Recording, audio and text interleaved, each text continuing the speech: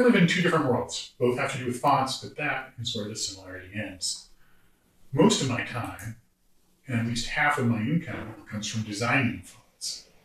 My first commercial typeface was Hypatia Sans, designed during my decade doing font work at Adobe with help from Robert Slimbach, Miguel Sousa, and Paul Hunt.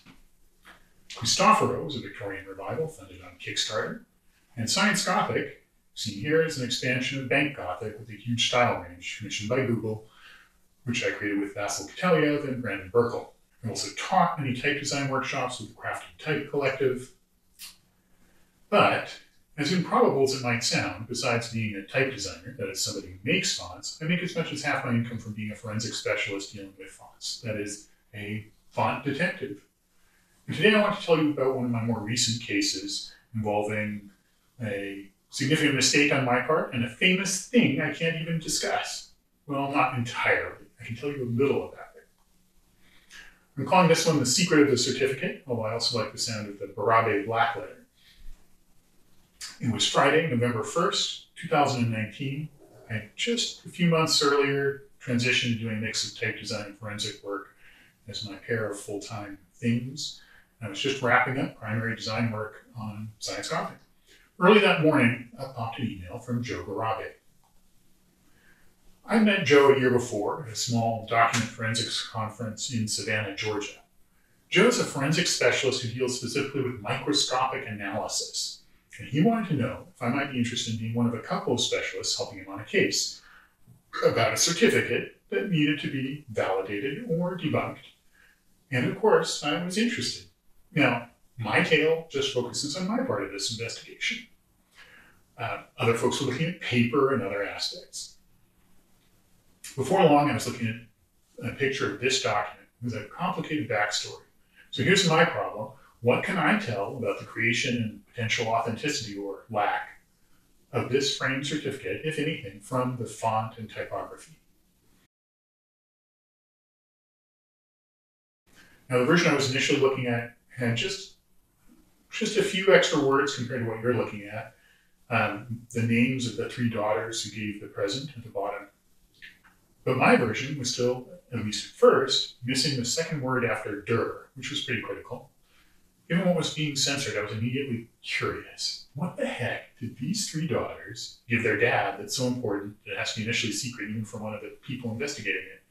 And why does it get a definite article? Der is like the in English, instead of an indefinite article, I or am. So that extra word I had that you did not was intriguing, but didn't quite give it away. So why was it the something instead of a something? So my first step, what is the font? It's an example of the Schwabacher style black letter. I think anybody can see there are plenty of distinctive letters to look at here, a few that stick out for me, capital S, H, Z, and especially the D. Oh, I love that D. You see it right in the middle there. Funny thing though, one of the most important classification points comes from one of the least ornate letters. Why do I call it Schwabacher? Because of the lowercase o.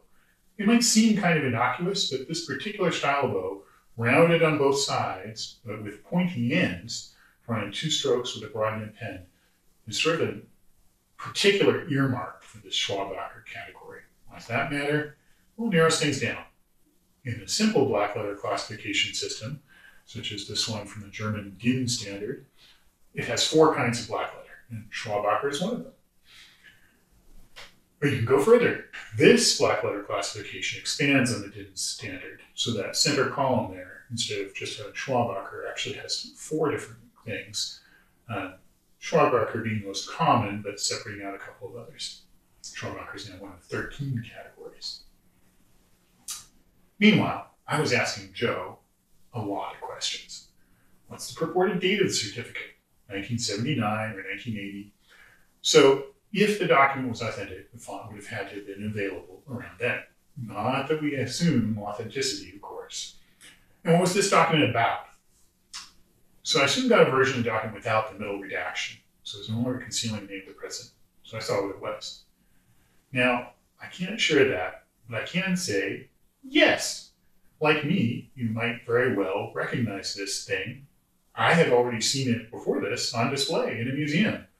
And from the last time it was sold at auction, I can say it's worth millions of dollars, quite a few millions. In fact, at one time, it was ranked the most valuable thing of its category in the world. So I started looking for the font. I looked through catalogs. I was coming up blank. Finally, I just started looking at every font tagged black letter on my fonts. It was over 800 fonts. My font says, a couple 100,000 fonts. Good chance I'd find it, right? And being knowledgeable, able to choose some particularly distinctive letters to compare about cross fonts, I was able to go through all 840 or whatever it was, black letter fonts on my fonts. Zoom, zoom, zoom. No match. By no match, I don't mean that nothing was a precise match. I mean, there was no version of this font at all. Now, I later realized that going through all the black letter fonts on my fonts like this would not actually give me every single such font on my fonts. Just most of them, including all popular ones. But here's the catch. My fonts relies on its users, like me and you, to tag fonts. When fonts get loaded into my fonts, they're not immediately tagged with keywords. That's something that users add. So if there are not enough users looking at or caring about a particular font on my fonts, it might be missing some tags it really ought to have. This also explains why there are fonts tagged black letter that probably shouldn't be, but that problem is not bothering me here. So this is only true for especially obscure fonts. So either this font was very little used or no version of it was available on my fonts. So what did I do? I took a handful of representative letters, just half a dozen, well, 7, and a little commentary, and sent it to a couple of font geek colleagues who I knew to be knowledgeable in this exact area, and waited to see what they might say. Dan Reynolds is a type designer and font expert who used to work at Linotype. Dan is especially keen on black letter typefaces. That elaborate classification system I showed earlier, Dan created this system and wrote about it as part of a lengthy article on black letter typefaces. So in other words, if anybody knows black letter, it's Dan. Florian Hardwick is a more general master of font ID and history, and he had previously helped me with what I consider my trickiest ever font ID in another case over a decade earlier, where the client was a city in California. Dan got back to me first, but actually turned out Florian had previously written about this exact typeface. So either one of them could have ID'd it, no problem. So here it is, which they both pointed out.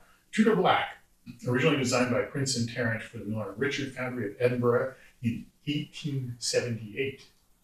1878, so 100 years earlier than my document. It was imitated and recut by many competitors and other later foundries, including ATF, from whose catalogs I have it in my catalog collection, up to 1923. So why had I totally failed in my first attempt at font ID?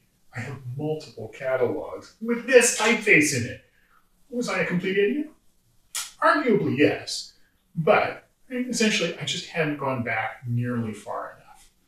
Knowing the document was from 1979 or later, I was looking at dry transfer lettering, phototype, modern digital fonts, etc.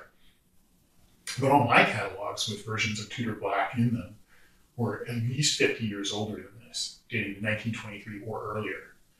Yes, once I knew it was Tudor Black, I was able to find that it was also done in later font technologies, but only the really old versions were terribly common at the time. The newer ones are super obscure. So there was a lesson learned for me. Do not restrict myself based on time assumptions, not even with seemingly generous leeway. Okay, so that said, all these metal versions originated in the late 1800s or very early 1900s, and none of them was a great match. They all had subtle but real differences. Now that I had the right name, I could find digital versions of them, and none of them matched the document either. They were all significantly different. So what exactly was this thing? Of course, I looked at the document more. There were some oddities that had bothered me from the beginning. Look at this capital R, for instance. The leg has had pieces broken off, but those pieces are still present, just shifted. What the heck is that about? Something similar has happened near the top of this O. look at how and it's a very irregular piece broken off. Like it's something broke very crisply, not the kind of thing you see with ink. And these are just two, but there are many, many other cases of this throughout the certificate. I started theorizing about what had happened. The certificate was framed. Could it be that bits of the letters were sticking to the glass? Were they still stuck to the glass? Joe Barabe had scanned this himself. Did he have the original? Could he answer this question? He did have it, and he could. And there were indeed bits of these letters that he detached from the paper and stuck to the glass. Or in some cases, they were on the paper, just in a different position. I suspect that in these latter cases, they had been stuck to the glass in between. So sticking to the glass first breaks the letter, and then it resticks to the paper afterwards. Now that also implies a paper and glass interaction over time, maybe with storage, where something has been shifted about. Sometimes it gets gotten pressed against the glass, and other times not. So that is consistent with it being an older document. So this, of course, brought up the question of how these letters were reproduced. Most printing processes are not subject to this kind of degradation. What could do this? Under some uncommon circumstances, toner-based printing, such as laser printing, can stick to something else. I've seen this happen mostly with clear plastic covers on reports, but not with glass or anything else. Not to mention that I had already eliminated all the digital versions of the font I had found due to design differences. So the only way that you could have gotten this in toner would be to have an original created some other way and then photocopy, or at least from the versions I had. So an obvious possibility springs to mind. Dry transfer letter, like letraset, not only was appropriate to the supposed period, but it completely explains the kind of broken letters we were seeing. They could have been perfect at first, but if at some point the paper got pressed more against the glass, in storage, whatever, that could lead to this problem. Letraset and dry transfer lettering is a little fragile, and it can crack and break in this same kind of way. So this idea fit perfectly. Now I just had to find a dry transfer version of that typeface, Tudor Gothic. I had just one letraset print catalog. I got one with a better date. I got a competitor's catalog, and I found several other dry transfer catalogs online. By the end of my initial dry transfer exploration, I'd eliminated 5 major vendors of dry transfer lettering, all the biggest ones in North America at least. None of them had this typeface. Heck, there were only a couple of black letter fonts in the whole set.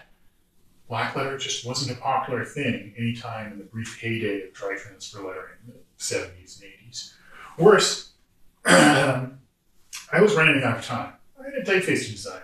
Joe was waiting for my report, and this was all taking much longer than I expected, and I couldn't help feeling like I must be missing something else obvious. So I posted an open question about black letter typefaces in dry transfer lettering. No pictures or samples, no hints, just trying to learn what else might possibly be out there, other dry transfer vendors I wasn't thinking of. There were a few other less helpful responses, nothing too exciting. And out of the blue came a post from the fellow in the middle in this picture, Claudio Piccinini. Claudio, without having been given any visual clues, not even the name of the font, nor the style of black letter, he seemingly randomly gives me a perfect match. It isn't from a German-speaking country, but it is from Italy, so it's close. It's dry transfer lettering from a company I've never even heard of. They were not among the top 5 global or US makers of dry transfer lettering. I don't think they were even among the top 10. And it doesn't even have the same name. It has a semi-generic name of Gothic RN. So soon I'm buying some of this vintage dry transfer lettering on eBay. And I'm looking at an online copy of their catalog, also pointer from Claudio. Soon I'm looking at these. I inspect them. They're a beautiful match. Lettering comes in exactly 3 sizes, the largest of which would be a perfect match on size as well. So I have the answer. Yes, I do painstaking comparisons and make a fancy chart. So this is a part of that chart from page 12 of my 30-page report, where I show how the dry transfer version of the font matches far better than any modern digital version. Yes, it's a smaller size, and my scanning it through the plastic made it come out a little bolder than it should have. But the larger version, when transferred to paper, seems like it would have been a perfect match. So I demonstrate for Joe, the client, and their lawyers what I've learned. So we know what the font is, we know the source of the font, so it seems, and what the technology was for the document.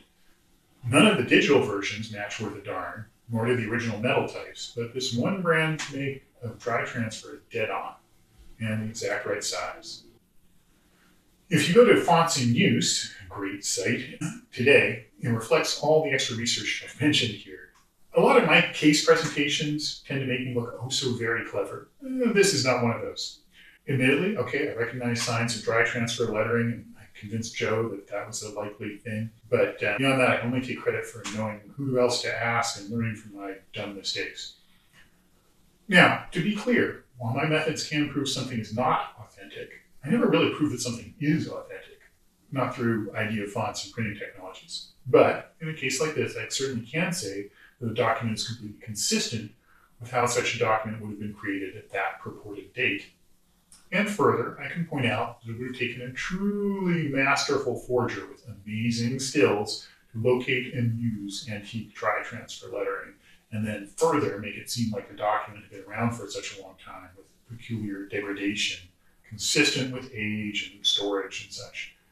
Theoretically, yeah, all this could be done by a forger, but it would have been a remarkably skillful job of it. Possible? Sure, in theory, unlikely. And I gather all of Joe's other lines of inquiry also supported the idea that the document was consistent with something authentically created 40 years ago. So it's my understanding that Joe reported back that it appeared to be authentic. So what was the final outcome of the case? Well, all I can say is that while a court date had been proposed, it ultimately settled out of court. I believe that Joe Barabe's report, which incorporated mine, played a significant part in that. But thanks for coming. That's how we resolved the secret of the certificate. And if you're watching this live, I'm happy to take some questions, and there's some contact info if you need it. There we go. So, I am happy to take questions if you have any. I'm assuming this is broadcasting as it seems to be. And you're welcome. I hope that was fun. This is definitely an atypical case, but then all the really interesting ones are atypical, right? Yes, there are a lot of confidentiality requirements. For some cases, if I know you personally and I could get you to sign an NDA, I could tell you for this one, no. If a forger used brittle old dry transfer lettering, might the pattern of breakage have been the same? Well, just being brittle wasn't the odd thing, and bits broke off and then restuck. And I don't know. I actually have some of that, some vintage dry transfer lettering of this type. I could do an experiment. That's an interesting point, John. John Berry asked that. Even though the case is over, my curiosity isn't. I will have to go test that. I really should have the actual real dry transfer lettering right here, which I don't have it out. Foolish me. Other questions?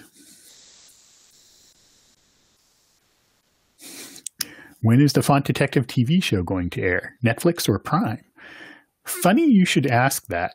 I have twice had someone talk about a TV show. Now, one person didn't know what the heck, they weren't a TV person. But the other guy who brought up the idea is in fact an actual TV showrunner, has had shows on actual networks, at least a couple. And I'm not saying he's like the most successful guy in history, but he was interested in trying to do some sort of web series about it, but he was going to make it a comedy. So, not starring me, obviously. Who would play me on the show? Damn good question. I don't know. I was thinking maybe a Steven Seagal type. Seems about right, maybe, he's a little older than I am, but otherwise, good physical match.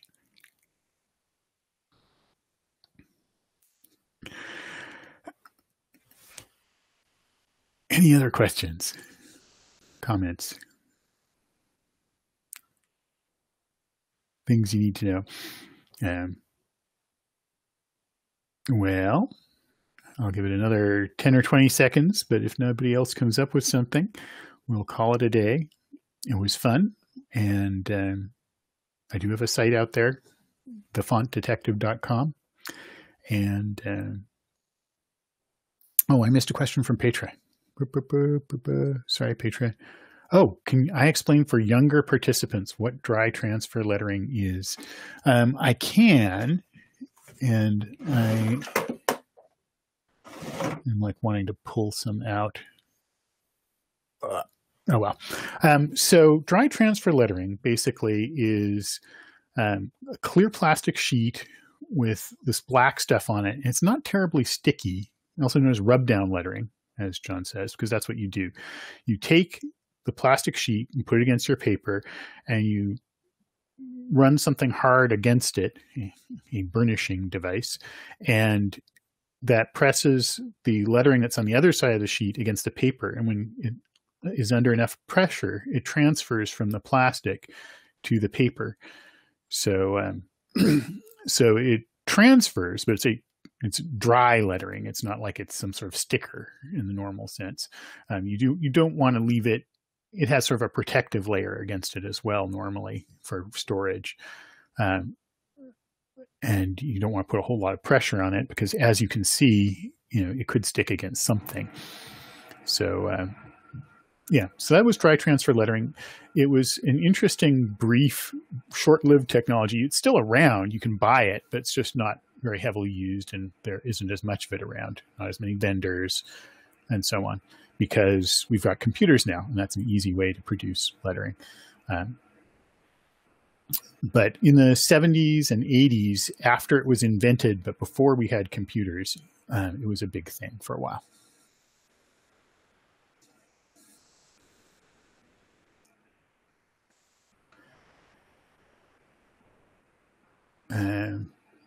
Oh, another question. Can I comment on the Killian documents controversy? I have a whole talk about that, but the short version is that the movie is kind of bullshit, and the Bush National Guard memos were pretty blatant forgeries, and the reason you can tell is because they didn't have that degree of fineness of proportional spacing. Just didn't exist outside of full-on typesetting at the time. Even proportional typewriters, although they did exist, could not do that degree of fineness of proportion, not something that would exactly match Times Roman.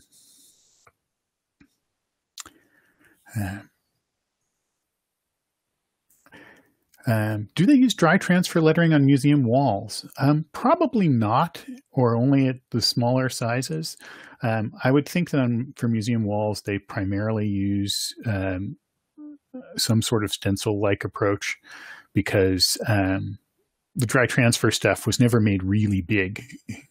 It would have been it's somewhat painstaking per letter to do it. So most of it is like, up to 36, 48, maybe 72 point, but not much beyond that, typically.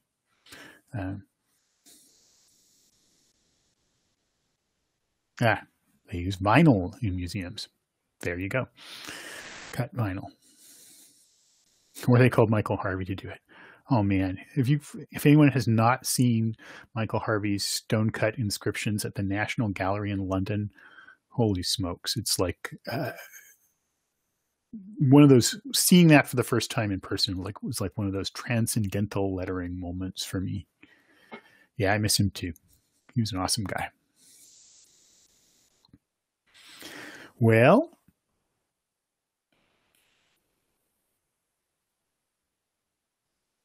I think that is about it, unless there's any more questions. I'll give you another couple of seconds. for those who, maybe that wasn't entirely clear, Michael Harvey, besides doing some typefaces, was primarily a stone carving lettering artist. Did stone carving for a number of monuments and such. He had himself trained under Gill, I think, if I recall correctly, or maybe someone who trained under Gill. That might be right. And I briefly studied a little stone carving under Michael, just in a couple workshops, and it was immensely valuable.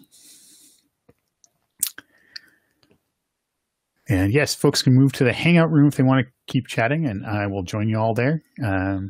Thanks all.